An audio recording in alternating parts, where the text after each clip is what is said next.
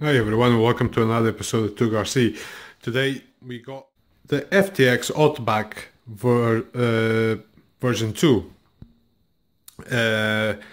This is not mine, this is my neighbor Steven. He got it today and he managed to get it up and running today as well. And we actually already been outside with it. It's been snowing.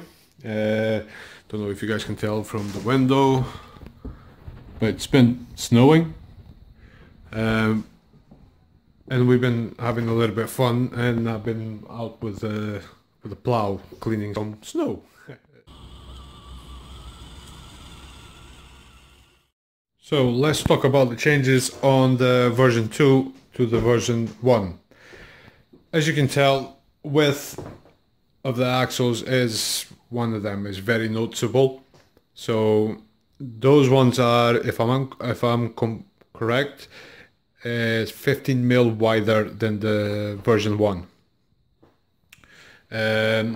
Length, they are basically the same, and one way I can actually tell you is by grabbing my old body from my version 1, take this defender out, and you guys will see it just fits there. Sorry with the dodgy camera, trying to do this with one hand, and there you have it with the version 1 body. As you can tell, that is wider, the wheels come out, but lengthwise, sorry, yawning. Wow. Lengthwise is basically the same. They pulled the front bumper a bit forwards because that body is slightly longer, and a little bit of a side to side. You cannot really tell, but it's slightly longer. Now, other things that have changed is the size of motor. That has increased significantly, but it's still not a 540, unfortunately. So that's the original one on the version 1, 370 size. That's the new one on the version 2, a 390 version, with a 390 size, which is oh, there it goes. You guys tell? It's huge compared to the version 1. So should give you a little bit more torque, a little bit more low hand speed control, and be more capable of everything else. Now, other things that have changed was the shocks.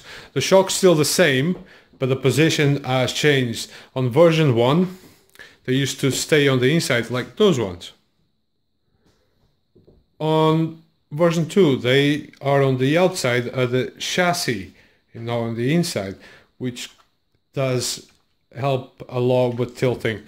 You can tell the difference already between this one and that one. When driving it just outside for a little bit, you could tell the difference on when it wants to tilt, and this one wanted to tilt very easily, as this one doesn't tilt as much. Other changes, it's got a nice 4-link suspension. They went away with, you know, this one's uses the Y link on the top. On this one, it actually just uses 2 rods, and I'll prefer this than to that, to be honest, because on that ones, this happens. I don't like it. They kind of unscrew it themselves in there on the bottom, which when you try to turn them like that, that's what happens. So it's kind of weird. I don't like that. but we'll see how it goes.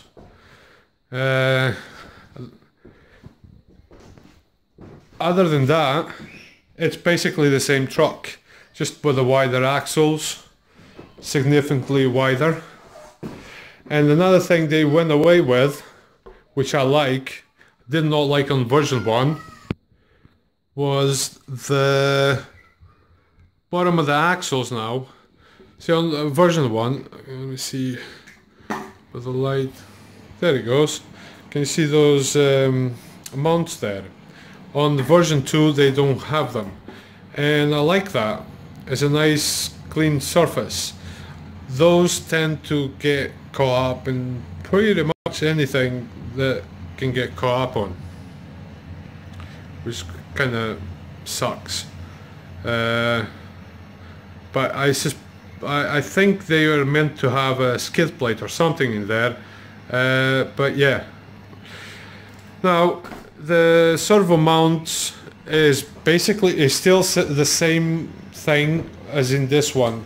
It's got those two little pins as well on the back, as you can tell.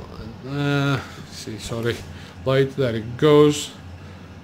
It's basically the same length.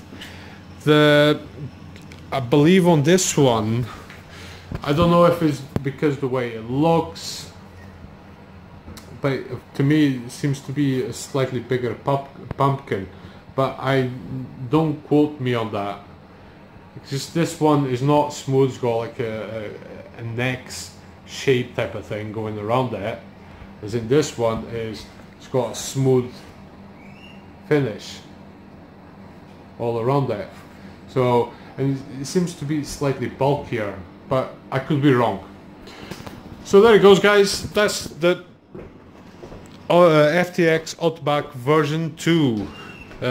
Quick comparison to the version 1.